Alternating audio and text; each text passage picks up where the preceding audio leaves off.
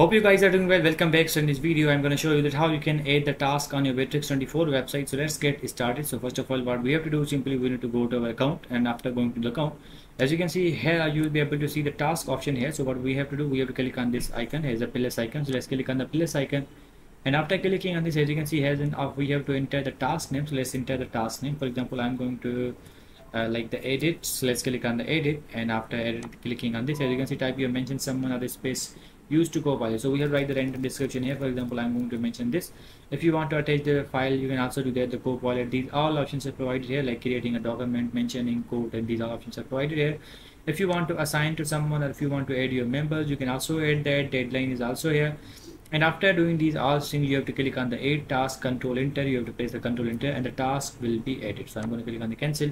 Let's click on this. As you can see, the task will be added. So in this way, you can create your task on the Bitrix 24 website.